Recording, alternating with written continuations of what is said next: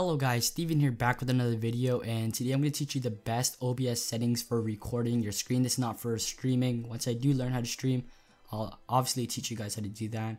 So if you want a streaming tutorial, let's get this video to 300 likes. And also, this is not a video on how to record, this is just the best settings. If you want to know how to record and how to capture your monitor, there will be a link in the description for you guys to click on. It'll show you everything you need to know on how to set up OBS to record. There will also be an annotation end card, so you guys can press on that. So with all that being said, let's get into the video. So first off, you just want to press settings. That's like the best OBS settings. Why else did you come here, right? And so here you don't want to change anything unless the language is English and you don't speak English.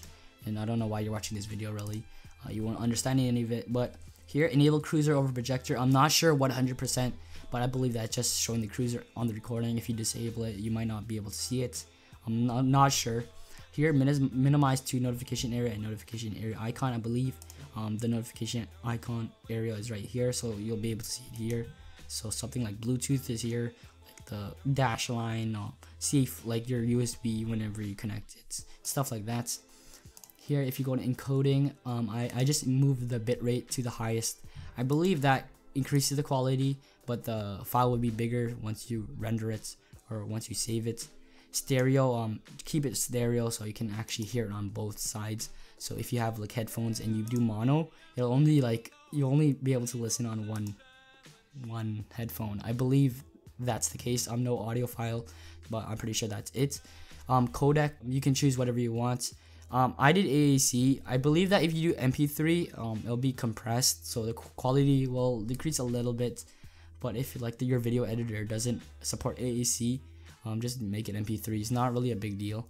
Format, I didn't change it, but I believe 48 is better just because it's a higher number. I'm not sure 100%, so just keep it the same if you don't want to mess anything up. You can test it for yourself, obviously.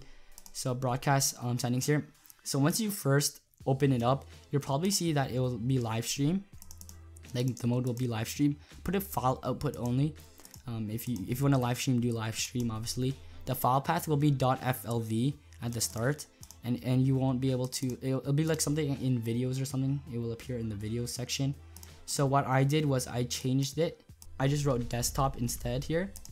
And I changed that .flv to .mp4 because I'm used to mp4, I guess. Yeah. And I also changed this to .mp4. I didn't change anything else, so just press apply once you're done that. And here on video, this is whatever resolution your computer is or your laptop or whatever. So if you have two monitors, you can capture either one.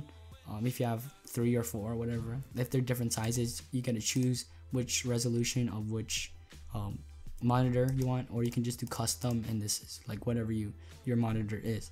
And here you can downscale the resolution. Not sure why you would do that. The aspect ratio, and you can choose the video adapter. I believe this is your graphics card. Yeah, you can choose if you have more than one graphics card.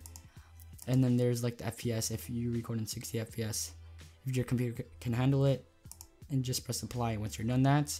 Audio here, you can choose the default audio device.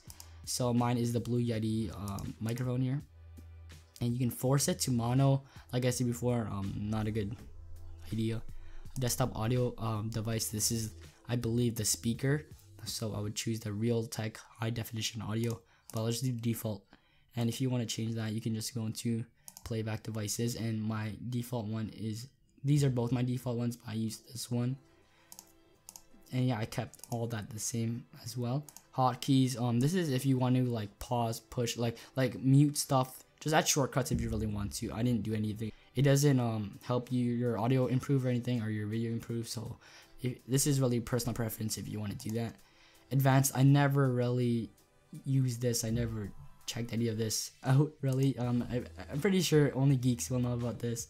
I don't know any of this, so if you're like me, just skip this part. And yeah, that's really all you need to know. If you do want to know how to actually record it, you can actually do that yourself by checking the link in the description. Hopefully you guys did enjoy the video. My throat's a bit sore, and I just lost my voice a couple days ago, so if you can notice that, that's the reason why. So hopefully you guys did enjoy this video. Please hit that thumbs up button. My name is Steven, and I'll see you in the next one.